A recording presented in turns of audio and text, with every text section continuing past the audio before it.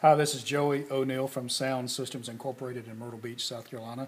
And the purpose of this video is to give the members at Conway Free Will Baptist Church a quick overview of how to operate the worship software that we've installed in a laptop computer. We've done a large installation with USB cameras and other recordings. We also have 3 video monitors in the sanctuary. In this particular image, you should be able to see the video monitor hanging up in the corner. We're only going to show one side, because what I'm trying to do is just to give a general overview of how things will operate as far as the computer goes. It's very important that we have to remember 2 different things. The computer itself has to operate on what they call extended screens, meaning that I've got a working screen here for my laptop, but then the image that the congregation is looking at would be a nice, pretty finish, so they're not looking at all the details I'm trying to do when I'm typing or working, if I have to move some things around. So therefore, we have to do a couple things. We're going to right-click. I'm not sure which Windows this is. I guess it's 10. But I'm going to right-click on the display, and I'm going to go to the display settings. And when that comes up, what I want to do is make sure that this is set up as my primary screen and that is my extended screen. So giving it just a second here. Taking longer than usual, of course. Then my screen, it may not show on my video, but I'm showing screen 1 and 2. And if I want to make sure that my computer is set up properly, I can click identify, and I'll get number 1 at this location, and you can see a number 2. Let me do it again. There's a number 2 at that video monitor, meaning that that monitor would be the same thing as something sitting beside this main monitor. If you're going to do other things such as play a DVD or something, you'd have to turn that off and duplicate it, so whatever you're looking at here goes there. But as for this situation, we're setting it up as far as what they call extended screens. Now, I'm going to get out of that, and I'm going to come over here, and we've installed ProPresenter 6, a nice little program. I by no means know everything about it, but I know how to get things up and running. And we're going to wait for that program to open. And that program also needs to be told that we're using dual monitors. So the computer itself has to be set up with extended screen, and then the ProPresenter, we have to tell it that we're going to set up for extended screen. Because what happens when the program opens up, we're going to have all of this stuff we're going to be dealing with and all these things that we'd like to do. But we don't want them to see all that from up. So I'm going to skip this for now. We're not going to do anything at this point. So I've got basically I have a new presentation here. In the beginning, I can do quite a few things. I'm going to come over here where it says video image, and I'm going to click on that, and what appears down below are quite a few photographs that I've just downloaded from the internet, patriotic, religious-based photographs. And let's just say I'd like to start showing some items up there. Well, the first thing I want to do, and it should stay this way, but I want to come over here to ProPresenter 6 and go down to where it says Preferences, and when I click on Preferences, it should take me to a screen where my display is at, and I want to make sure that these guys are set up to where I have SD1, which turns purple, and SD2 is my output.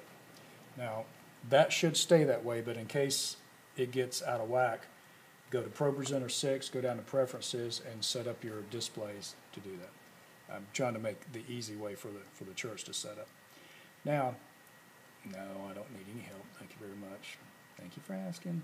So now I want to come over here and start adding some tiles, because I'm going to take my hymn book here in a few minutes and type a few verses in. So I'd like to add some stuff for people to look at. I'm going to come right down here to a little plus sign, right over to the side, and when I click that,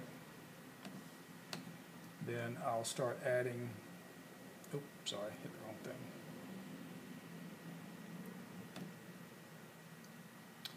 And I'm going to make, oh, sorry, all right, I previously did that. If I click this little plus sign down here, it starts adding tiles so that I could go through and type hymns, words, or anything like that in there.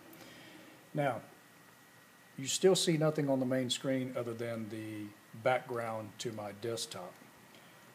What I could do is, let's say that I wanted to click on this tile here that says, Welcome to Conway Free Will Baptist Church, Still nothing happens up there. I have to go over here to this little second from the end. There's volume, and right here it says output. And when I click output, then what happens is what's showing on my screen goes to the images for the congregation to look at. So therefore, right now I have these words with a very colorful background, and what I may want to do is take that background away because I can't see the words for the background. So I can come over to this little piece right here that says BKGS, which means backgrounds, and I can get rid of the background, and now my words just fade up to the screen. You should be able to see, welcome to Conway Free Will Baptist Church. And at that point, I could go through and I could click on photographs. There's a flag, there's an eagle, and so on and so on. So therefore, if the church was going to sing 333, I'll Fly Away, so what I'm going to do is come over here to click on the tile. I'm going to right click on it, and it's going to come right down here to the second option, and it says Edit Slide. And when that happens, I can double click what's in here, and I'm going to come in here and get rid of that, and I'm going to put Fly Away. And I know it's very small, so what I'm going to do is come over here to this little toolbox. I'm going to click on that, and it will let me change the fonts. I'm sorry, let me get to the right one. There we are, the second one right beside the little tool switch. And I like Georgia font just for kicks, so I'm going to come down here to Georgia. First of all, I'm going to do is I want to highlight it, and I'm going to go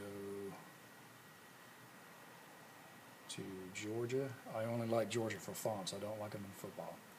I'm going to make it bold, and then I'm going to come down here to my size, and I'm going to start just increasing it till I get the size I would like to have. So I'll Fly Away is relatively large, of course. Now I may have a verse or quite a few things I want to do. And once I do that, a neat little feature on this is I can come down a little bit further, and it says Apply to All. So that means I'd have a size 99 font in bold with Georgia. Once I type everything in, I can highlight them, select it all at one time, and apply that to all tiles. And now, when I'm finished, I can just come over here to the X and X this out. If you'll notice, I have a dove in the background, so I could either get rid of that dove if I wanted to, goes away, or in this case, I'm going to throw the dove back up there, and then I'm going to come over here and click on I'll Fly Away. How poetic is that? That's amazing. I'm incredible. So I'll Fly Away with a dove there. I didn't mean for that to happen. It's just all part of show business. Now I'm going to click on Welcome to Conway Free Will Baptist Church, and if I'd like, I can get rid of the background, and then I just have Conway Free Will Baptist Church nice and big on the images up there. And I can come back here and we're going to sing I'll Fly Away, and then the next tile could be the first verse, second verse, and so on. That's the basic rundown of this program. I do have Bibles stored in here, multiple Bibles, so if I wanted to click on it, I have the King James Version in here, so if I wanted to put in Genesis, and hit search and put in Genesis, then books will come up. I can put number 1 in the beginning, God created the heaven and earth. I could take that, copy it down, put it into a tile, and then I could have my scripture as pastor would go from his presentation. I could follow along with him. So that's, I'm going to close this for now. And let's say that I have a photograph down here that I've uploaded, and I like this one, for example. I can double click on this, and I'm going to take it and drag it up to that tile. And now when I click on this, what happens, I have praying hands on a nice video image back there in the back. Now, with that being my background, I can click on that tile and it says I'll Fly Away on it. There again. So that's the basic way of making everything work. Now, I get to a point where I get lost, or a pastor goes off into a story or something not related. What would be good is to have a default type picture you could just pull up in case something happens. And I could come over here to this section right over here that says output, and if I click that output, I go back to my desktop. That's a very quick rundown on how to start the program. It's so open-ended, and it's only based on your imagination. I haven't even scratched the surface, but what I'm going to do while I'm here, type a couple hymns for the church and leave them on so that they can move around and click on tiles as they need to. If there's any questions for me, the whole purpose of this video was just to help the people in the video booth at Conway, so I found it easier to make a little video, then I can email it to them. I may put it on YouTube just so they have quick access to it. I'm not putting it on YouTube to be a technical instruction. All the purpose of this is just how to get the church started and how to help people out who don't do this for a living, who work during the week and just volunteer their time for the church, who are the true ministry sometimes of the church. If there are any questions for me, I'm Joey O'Neill at Sound Systems Incorporated, and I can be reached at 843-602-5883, and that is a cell phone number. Thank you.